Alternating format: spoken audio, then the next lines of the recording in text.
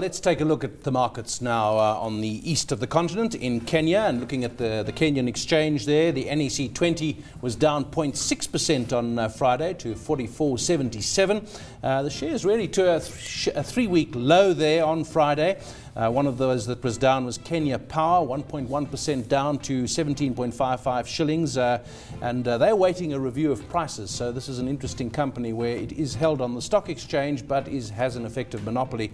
And of course, administered prices there do affect its returns to shareholders. If we're looking at the shilling, they're steadied by a slowdown in importers' demand and also investment behavior influenced there by the elections coming up and perceptions of the need to stabilize, to support the peace process such as it is in Kenya, although there has been general optimism about how that election will tie up.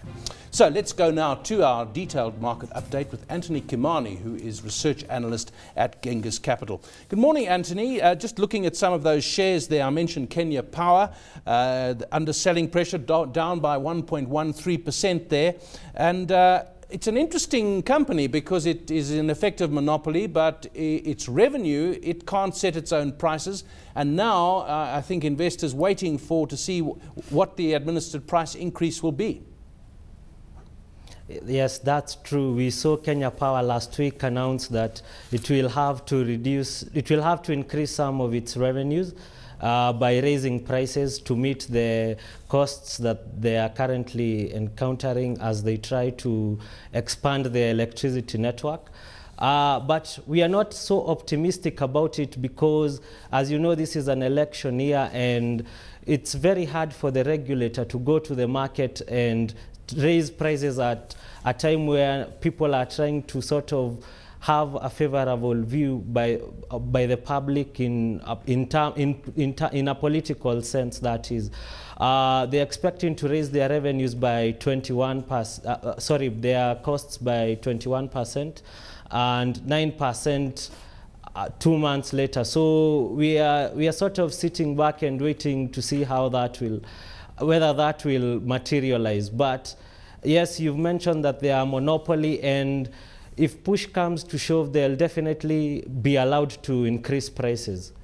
Of course, the danger, Anthony, and we've seen it in South Africa, is that if tariffs are kept low, for two reasons, I think in South Africa certainly. The one was to encourage investment by big companies which could count on cheap electricity or relatively cheap electricity. And of course, the other one is political in the sense that no one wants to pay higher prices. The danger is that you keep the tariffs too low for too long, and then when you really need to get an increase, it's too big an increase that can be absorbed by the economy.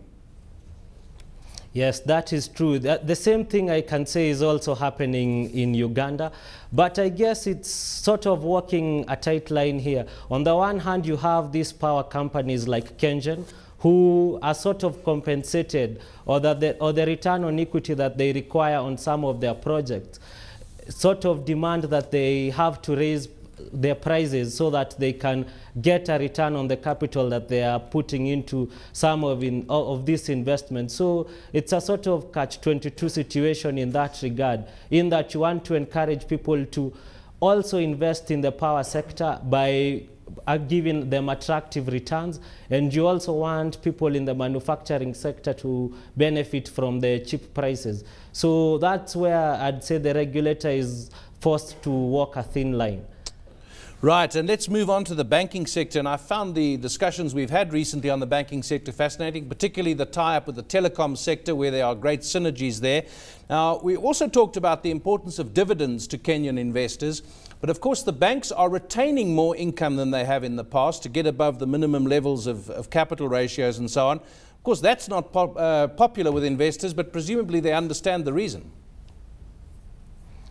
Yes, that is true. What we are seeing with banks is they are sort of deciding to retain a lot of their dividends as they try to sort of expand their businesses on a software front.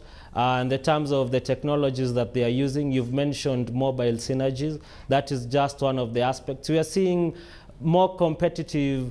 Banks are trying to become more competitive by the software and the technologies that they are using. And they sort of have to keep some money in the till for that. We are seeing, like KCB recently went to the market and announced that it's going to retrench some of its staff.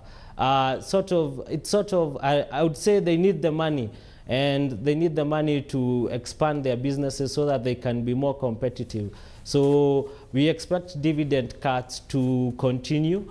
But we also, I'd like to mention that we also saw NIC, which invested on the better part of has been investing the last 2 years. We saw them raise their dividend this year to 1 shilling from 0.25 last year. So it depends. So you're seeing that the investors are sort of paying dividends now, but those who did not invest last year in technologies will be forced to now retain dividends this year and probably pay them out after they have completed some of their projects.